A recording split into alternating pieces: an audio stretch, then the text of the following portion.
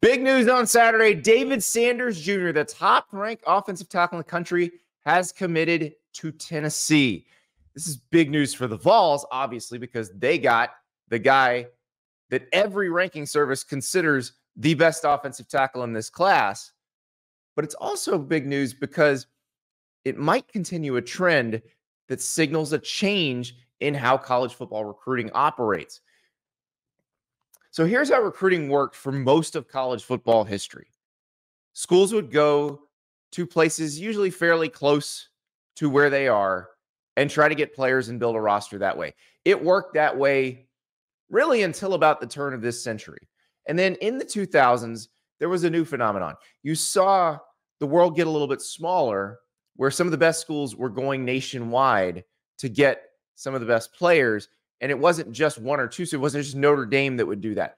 It was Alabama would do it. Ohio State would do it. When Kirby Smart got to Georgia, he started doing it.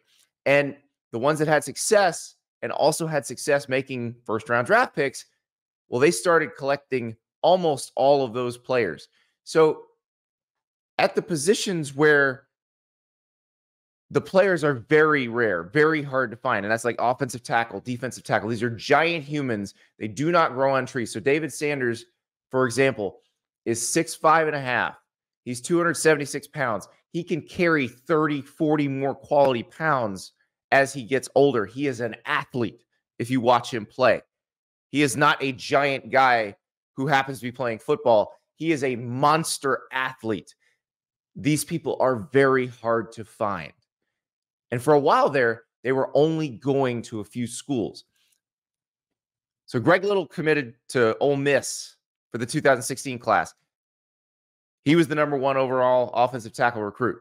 The next year, 2017, Alex Leatherwood goes to Alabama. That starts a streak of Alabama, Ohio State, or Georgia getting that #1 offensive tackle every year until last year. Perhaps it's the NIL era making a difference, because let's be real, that is affecting these recruitments. It affected David Sanders Jr.'s recruitment. It definitely affected Jordan Seaton's recruitment. Jordan Seaton was the #1 offensive tackle last year. He's going to Colorado. He's probably going to start for Colorado this year. So perhaps this is allowing schools that did not have a chance at these players before to get them. And you have to have players like this if you want to win national titles. It is a big reason why Alabama's been so successful. It's a big reason why Georgia's been so successful, why Ohio State's in the mix every single year. You have to be able to get these kind of players. And for the most part, most schools have been shut out because those guys all want to go play with other guys like them and at places where they know they're developing first rounders. Now, Tennessee can say, hey, look, David Sanders, you're the highest ranked offensive line recruit we've had since Darnell Wright in 2019. He's the last 5-star to sign with Tennessee. Darnell Wright was a first-round draft pick in 2023.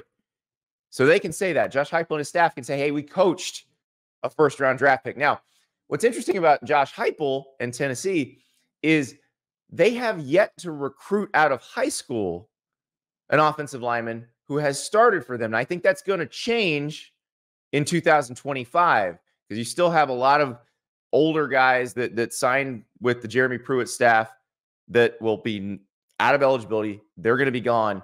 And then there'll be Heupel signees that are playing. But it's a very interesting situation. David Sanders could be one who plays very quickly. Now, it's offensive line, so there's no guarantee anybody plays immediately. But we have seen that with a lot of different players where they have been able to jump in and play right away. Jordan Seaton, I just mentioned, is probably going to do that this year. Caden Proctor, the 2023 #1 overall recruit, he started at left tackle for Alabama the whole season. Now, it was a little rough in the early going, but by the end of the season, he had found his legs and he was doing great.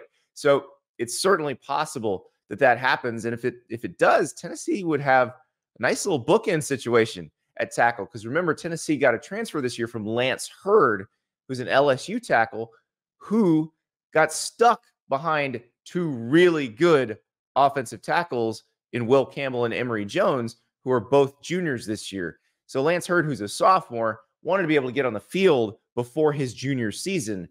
He's at Tennessee now as the starting left tackle. So we're seeing better development on the offensive line from Tennessee. This is what Josh Heupel and company have to prove. This is what they had to fight against, overcome, because people keep saying, hey, these are Jeremy Pruitt recruits. And Jeremy Pruitt's staff did a very good job of signing offensive linemen, including the aforementioned Darnell Wright. It's not like the Derek Dooley staff, where in Derek Dooley's last year, he signed 0 offensive linemen, which I believe is a crime in most states if a coach signs 0 offensive linemen in a class. Well, looks like Tennessee's going to sign a big one in the class of 2025. David Sanders Jr., the #1 offensive tackle in the country. He is headed to Knoxville. Thank you so much for watching. Just a reminder, subscribe to this channel right here so you never miss an episode of Andy Staples On 3. And oh, by the way, watch all the other great videos on the On 3 Sports YouTube channel.